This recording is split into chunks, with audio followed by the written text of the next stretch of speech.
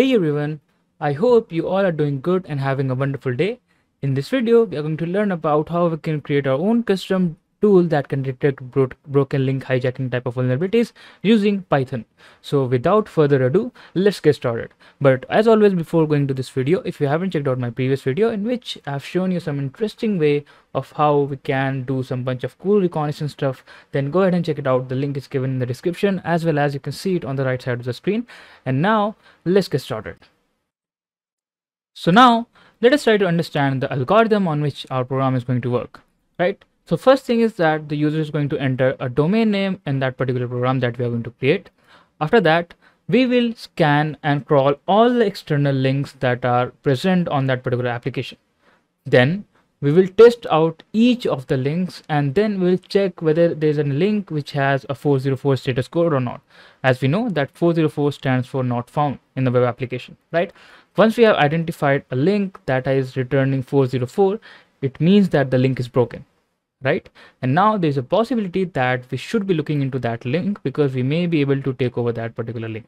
And if it is a link of a social media handle, like let's say Facebook or let's say Twitter and all, right, then there's a huge chance that we will be able to take over that particular page, that particular link, right? So I hope you have understood the algorithm behind this particular application.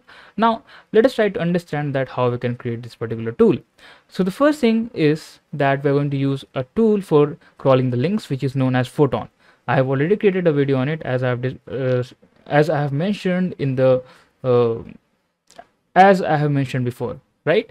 So just go and check out that particular video and you will understand that how we can use Photon to crawl the links, right? And Photon is quite an amazing tool, so I think you should always use Photon when you're getting the links and you want to organize the data, right? Now let's see that how we can create this tool. We are going to use one tool which is known as Photon, and please, I must say again that if you don't know how to use Photon, then I request you all to check out the previous video of mine. The link is given in the description. And now let's get started. So let me just open my terminal right over here. And now let me just go to Photon, and this is the tool right over here, as you can see.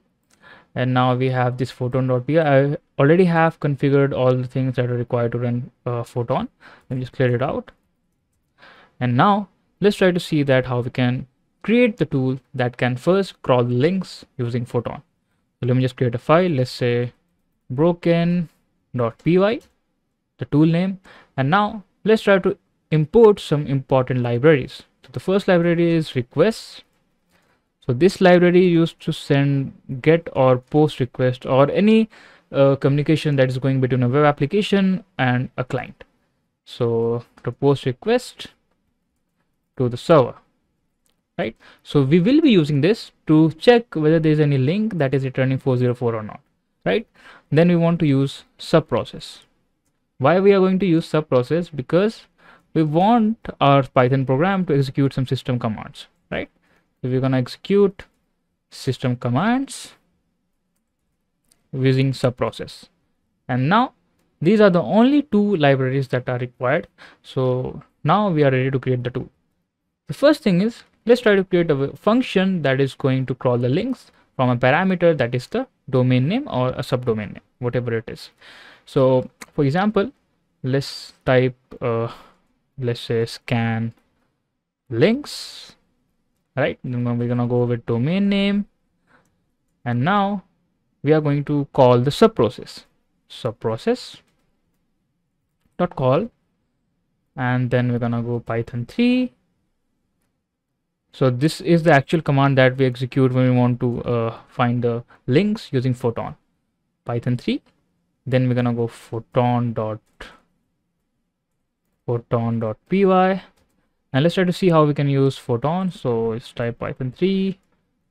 Let me just go to Photon, python 3 photon.py, and as you can see, we have to specify the -u for the URL. Then we're gonna do a bunch of cool stuffs.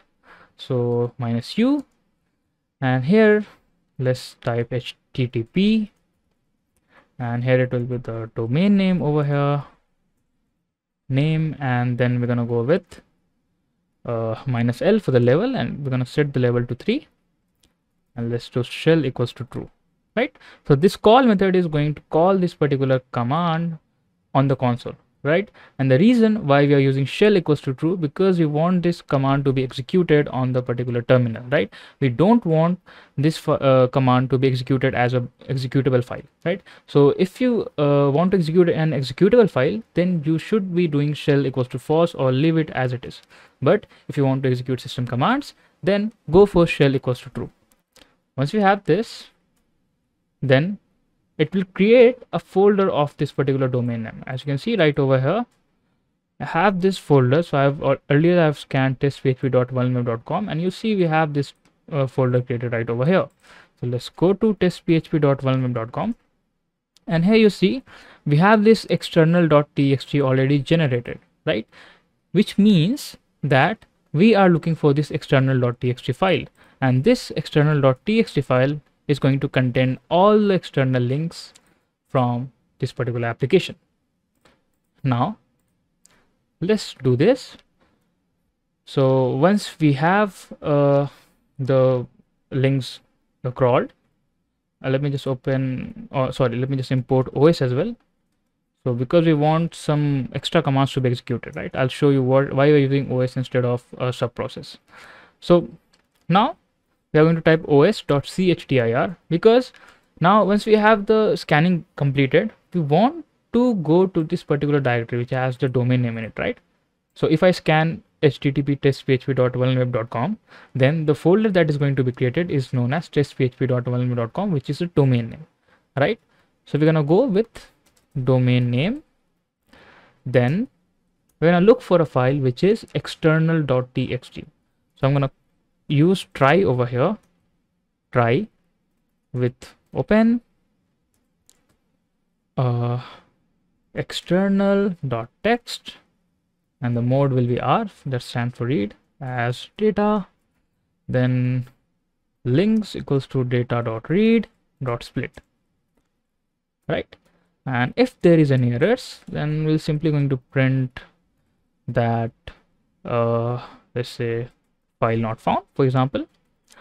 And after that, once we have this function completed, we're gonna return the links, right? And if we got the error, then we're gonna return nothing. And yeah, that's pretty much it. And now once we have this, our very first function has been completed, which is used to scan the links, right? So you can just test it out. So you can just type scan_links. Let's test for testphp.vulnerweb.com, right? And let me just print it out. So if everything has running properly, then we should be able to see all the external links. Just save it. Let's try to run this. Then 3 broken.py. Let's wait for a few seconds, and over here you'll see that we have already scanned this particular file, and we have all the external links right over here, right? You can see over here we have these many external links. How it is an external link? Because the domain name is testphp.vulnerweb.com, but we have found all the external links over here. As you can see, none of these domains are actually testphp.vulnerweb.com, right? Let me just open the broken.py again. So our very first step has been completed, which is to scan the links. Now the last step is to check whether any link is returning 404 or not. So let's say def, create a function again, and let's name the function broken, and it's going to accept the links. And then let me just change the parameter name so that it wouldn't get conflicted in the program. So let's say a list, and now for every URL in the list, we are going to send the get request, right? So we're going to send the get request, which is request.get URL, and let me just change the variable name to status code, status_code, and we're gonna check the status code of it. And for now, let's print the status code. Now we are good to go. Let's try to run this particular function. So we're gonna store the value of this function in a variable. Let's say a equals to scan links, and then we're gonna create another variable b equals to broken, and let's call a over here, right? Let me just save it. Let's try to run this again. Within 3 broken.py. Let's wait for a few seconds. And as you can see, it is getting scanned.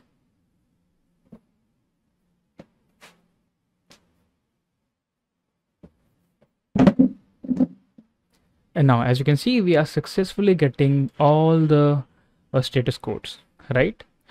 Now let me just clear it. And now our last step is to check whether there is any status code that is 404, right? Let's test it out. So we can do if status underscore code equals to 404, then we're gonna print that the link is vulnerable. Otherwise, we're gonna do nothing. We're gonna just pass, right? And this is the actual code that we can use to find all the links that are broken. You know, just save this. Let's try to run this. And 3 broken.py. And as you can see, the scanning has been completed and the results are saved in this particular file, right? And now let me just open broken.py again over here, and we didn't got anything. Why is that? Because there is no link in that particular domain that actually returned 404, right? That's why we got nothing interesting over here, right? And the last thing is that we are going to take the input from the user, right? Let's see how we can do that. So it's actually quite simple. So instead of this testphp.vulnerable.com, I can just type input and then enter a domain name, and that's it. And this is how we can create this particular tool, right? So congratulations, you have created your very first tool that can detect broken links. And now go ahead and test this particular tool on live applications. I hope that you've enjoyed it. If you have any doubts, if you have any issues, then feel free to let me know your doubts or issues in the comment section. Also, do join our Telegram channel if you want to stay updated with the latest trends and technologies going into cybersecurity. The link is right displaying over here, and you can just click on the link also given in the description. So with that being said, keep learning and thanks for watching.